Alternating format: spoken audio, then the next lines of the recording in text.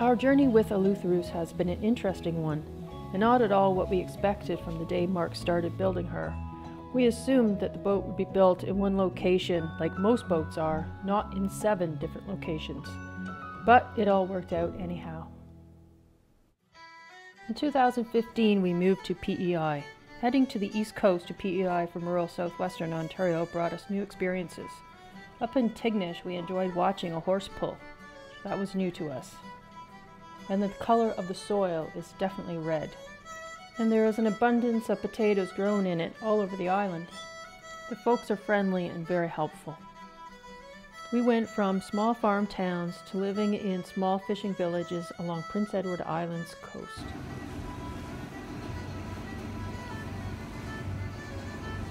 Before finishing the interior on Eleutheros, Mark went lobster fishing for 10 weeks. We really enjoyed that job. He had a great bunch of guys to work with.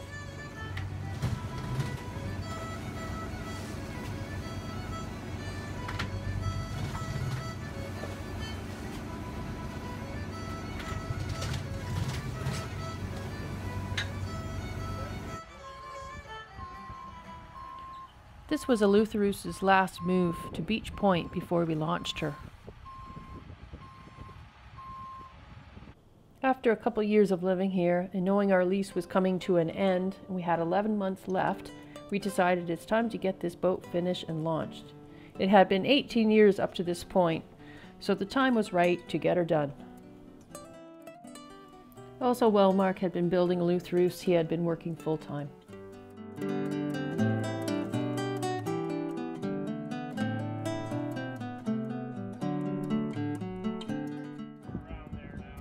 Eleutheros was launched on August 28, 2021. It was almost hard to believe that the day had finally arrived. Been 2 months of a long list of projects before the boat was actually ready for its first sail.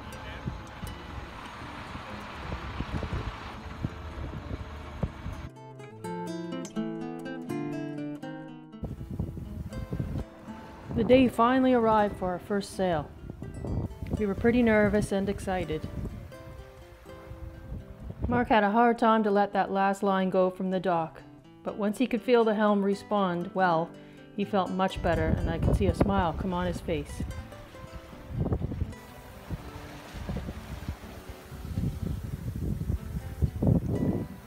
Eleutheros is engineless, so we had to sail off the dock, so that went fine.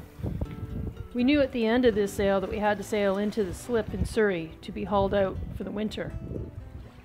That went okay, but could have been better. I put a little ding in the rub rail, since I was one on the tiller. See them? Yeah, I see them. They're floating on top I see those are sitting out there. Eleutheros was left in Surrey, Prince Edward Island for the winter, and we headed over to Ingonish, Cape Breton, where Mark worked for a contractor. I was pretty happy about living there on the Cabot Trail because it is so beautiful in the Highlands.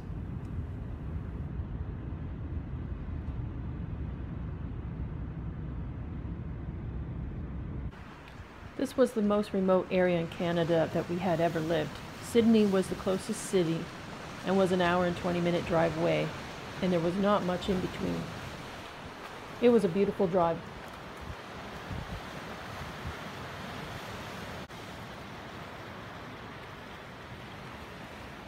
There is many hiking trails in the Highlands National Park. There was a few close by we hiked on often. In the spring of 2022, we headed back to Prince Edward Island to get Eleutheros ready once again for the water. We stayed in the slip overnight and left early the next morning with no time to adjust to the motion of the boat.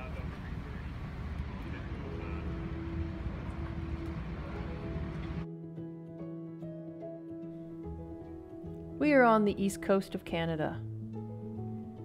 On June 3rd, we sailed from Surrey, Prince Edward Island to Cheticamp, Cape Breton.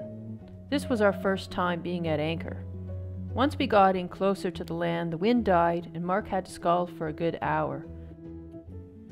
It was a beautiful night. The anchor was down by 11 o'clock.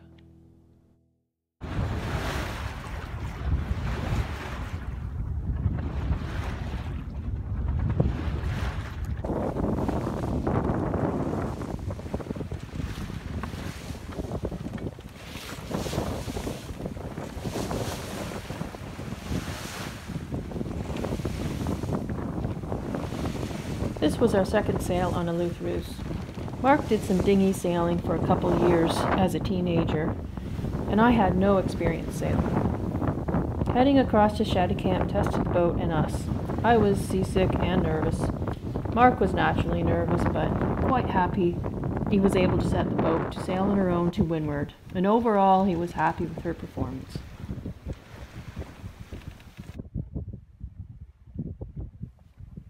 Here is our first anchorage with the beautiful view of the highlands in the background.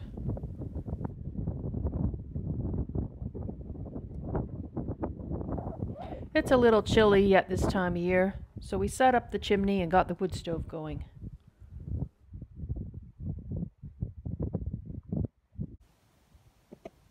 Quite calm this morning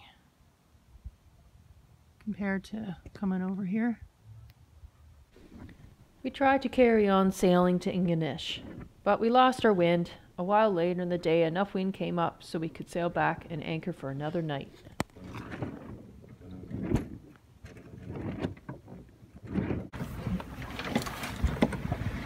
Is there a preventer on here? No, it's not. That's why it's swinging around. I'm scared I'm going to get hit in the head. Yeah.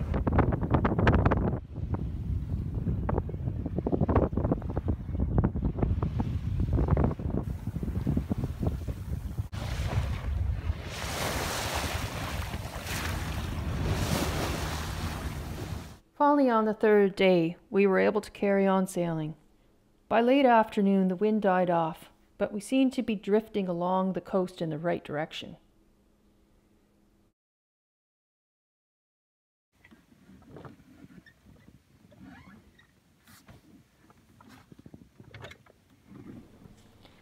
Later in the night, the wind filled in a bit.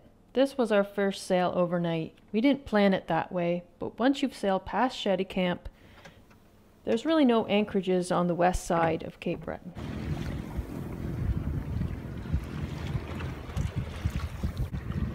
Once the sun was up, the wind was still light. The lobster fishermen are out as we are coming up to Cape St. Lawrence on the north end of the island. We were very thankful to have such a beautiful sunny day to enjoy this awesome view. The trees look very small on the sides of the mountains.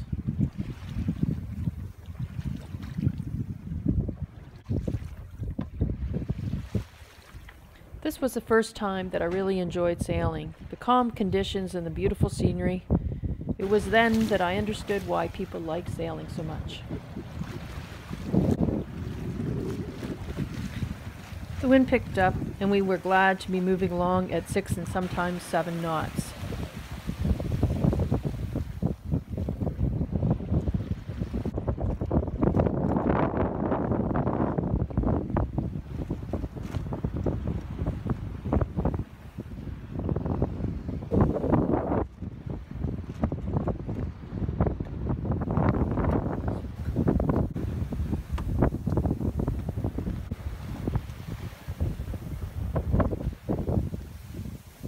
The wind was getting shifty. We had to tack out one more time to get into Ingonish Harbor.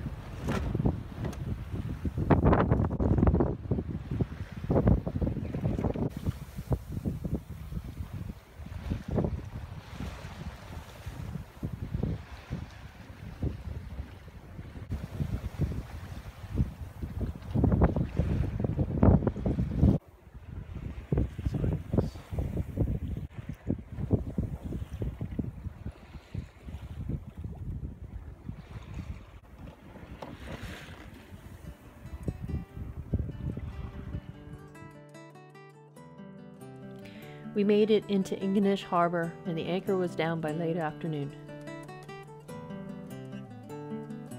At the dock, we tied stern to with an anchor out. This way the boat was facing the worst of the chop on windy days.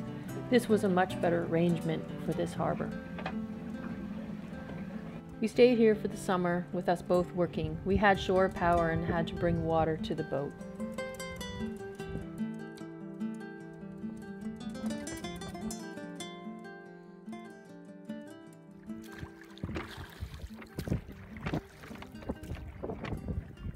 In September, we experienced our first tropical storm. We probably didn't need 4 anchors out, but when you're new to all this, It's better to overdo it than wish you had been more prepared. Eleutheros got through the swarm unscathed.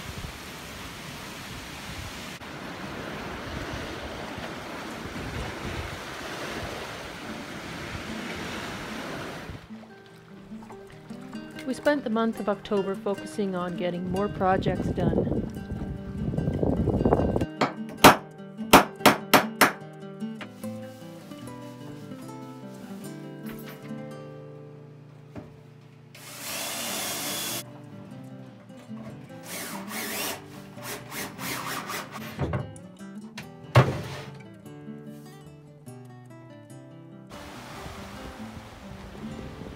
On November 3rd, we left Ingonish to sail down to Louisburg. Marco was hoping to sail offshore from there and head down to the Caribbean. But after sailing a couple of hours out in strong conditions, the mizzen gooseneck broke. The necessary repair and improvement to both goosenecks would take up too much time, so we cancelled going. Before reaching Louisburg, we first sailed down to Sydney. It was another overnight sail because we lost our wind a few times, and we didn't leave Ingonish till early afternoon.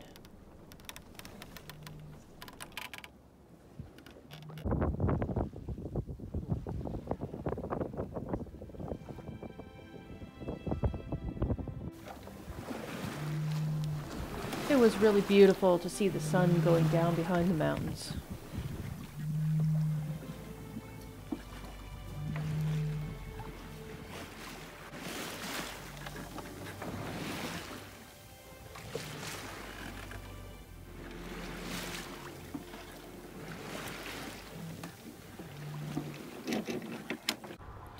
After being in Sydney for 2 nights to catch up on sleep, we sailed around to Myra Bay.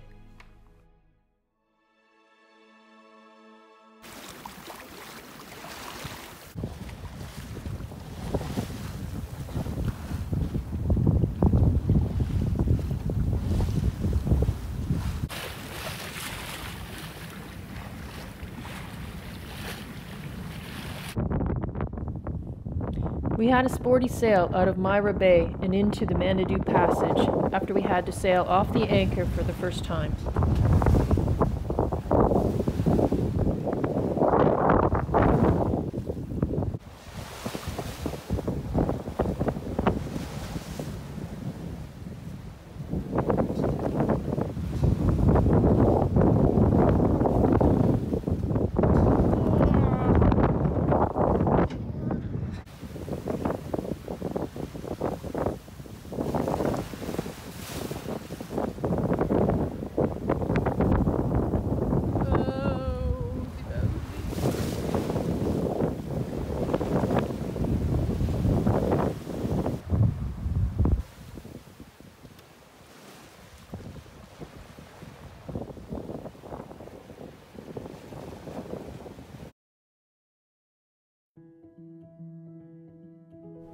We safely made it into Louisburg Harbor.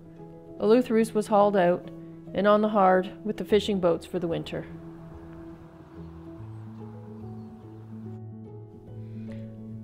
So we went back and spent another winter in Ingonish, Cape Breton.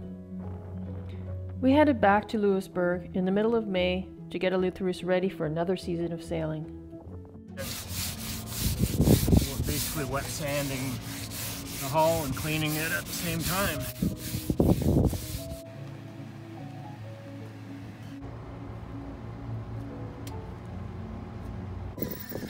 The repairs to the gooseneck were also completed, and the sculling oar was shortened.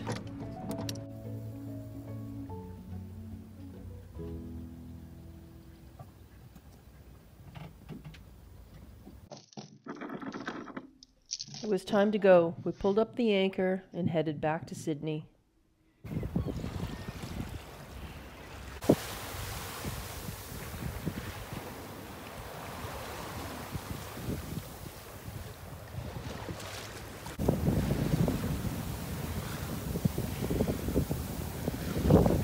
Lots of lobster pots out here today.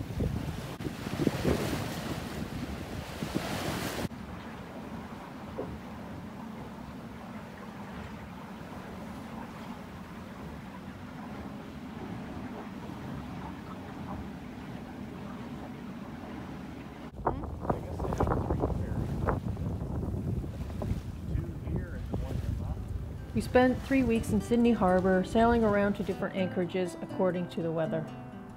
And we became more comfortable with sailing off the anchor and anchoring.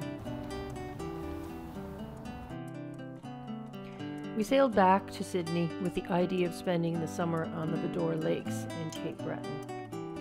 But plans changed, and we carried on. We spent the summer of 2023 sailing down the coast of Cape Breton and mainland Nova Scotia, with many stops along the way.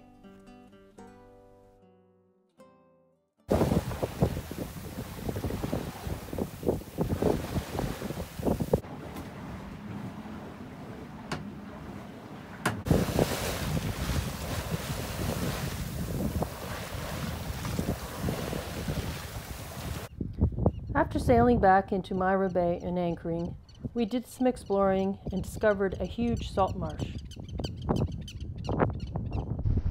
We sailed out of Myra Bay in the fog, with a forecast that it would lift, but it did not. We were thankful we made it into Lewisburg during the day.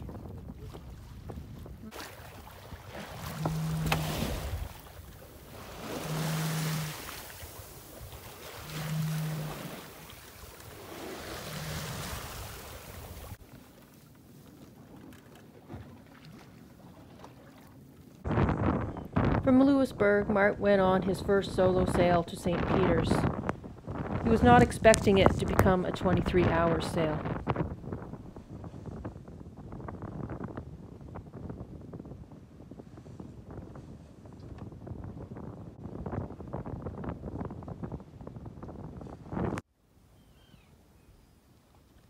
We are anchored here off of Ile Madame near St. Peter's, Cape Breton. We have a nice calm evening.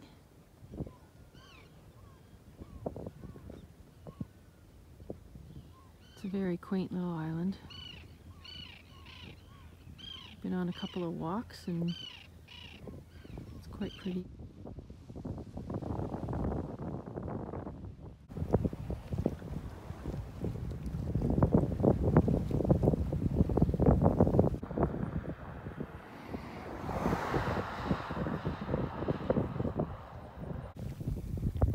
So we carried on and sailed across Chebucto Bay in light winds, using our Genoa for the first time. We were pleased it kept us going above 4 knots. Once you're in Canso, it's the last stop that you can make to stock up at the grocery store until you sail up into Sheet Harbor.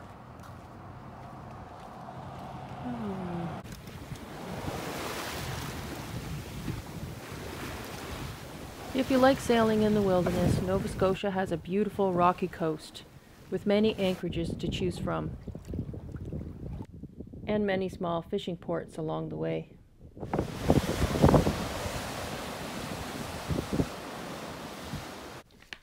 This wilderness trail is in the Duck Cove Provincial Park near Dover.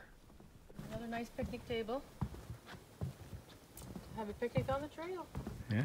Right by the water. It's pretty nice. Sitting around.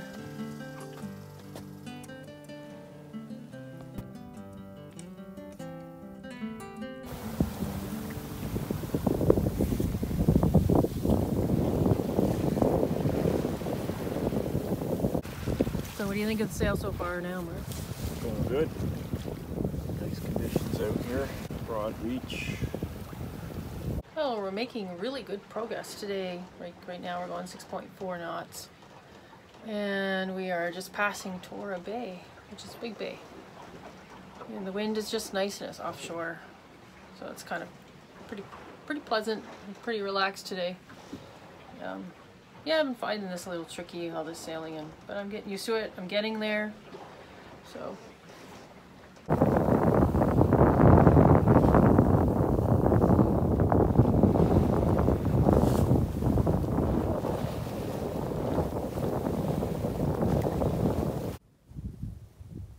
That's a nice spot near Harbor Island.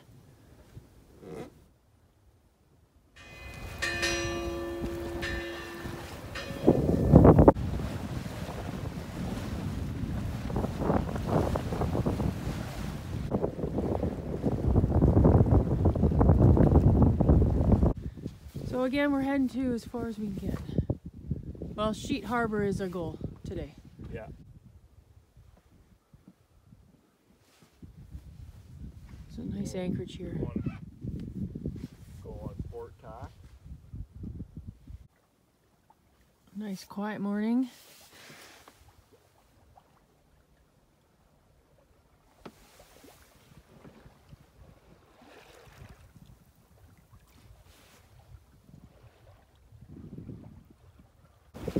How fast we going there? 5.7. Good. 5.6 and 5.8. Good.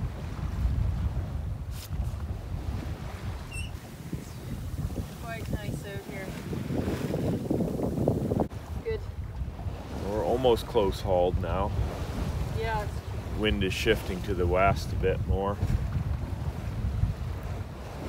But we don't have to tack, we can just keep one long board along the coast. We could have sailed offshore further and made navigating easier, but we enjoyed seeing all the islands. We sailed past Pumpkin Island before heading up into Sheet Harbor.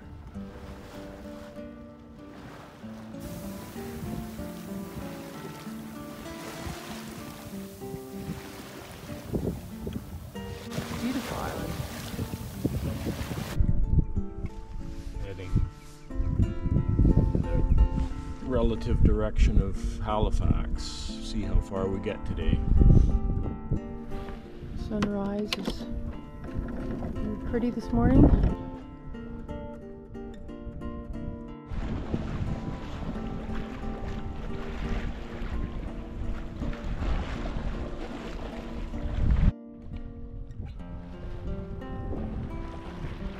From Sheet Harbor area, we sailed into Halifax Harbor. It was a long day, but we covered some good distance, even though we were becalmed a few times.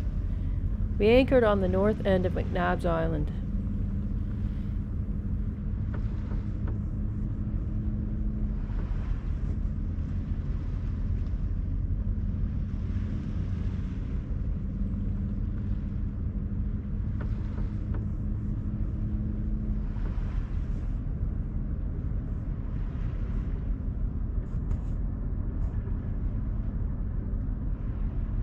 We had a nice warm day to go for a hike. We did not know there was World War I and II fortifications on it. This one's big. Huge. Never seen one that big. From McNabb's Island, we sailed up to the Bedford Basin and anchored near the Dartmouth Yacht Club.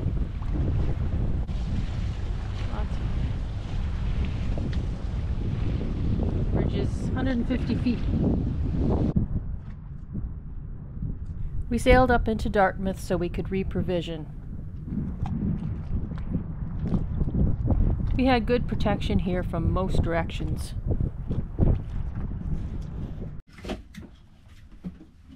Yeah, even living on the boat, we don't get out of firewood, eh? Nope, still cutting firewood. So that's nicely filled up. We were glad we were still here when Hurricane Lee was coming up the coast toward the Maritimes.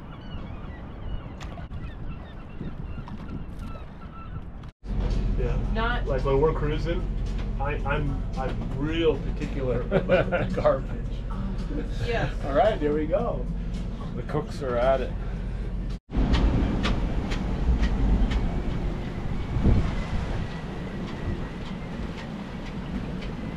So we are on Dan's boat.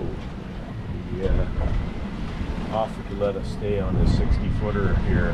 Thought it'd be a little more comfortable. We're anchored out over there. I don't know if you can see it.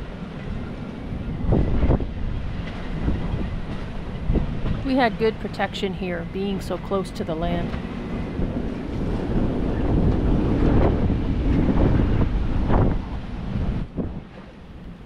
We really enjoyed hanging out with Dan on his boat during this storm. All the people you meet along the way has been a real highlight, enjoying the company of other sailors and hearing all their stories. Wow, we're still trucking along, eh? 7.2 knots? 6. Really? really 8.17. nice. That is good. We carried on sailing toward Lunenburg with one stop overnight in Prospect Bay. We had some fast and enjoyable sailing.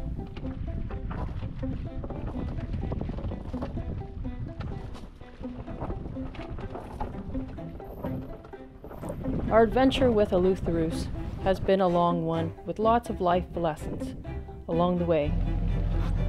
We will see what this year brings.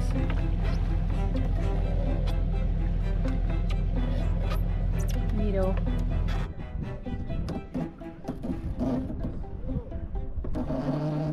Please like, subscribe, and comment. It really helps us out. Thanks for watching.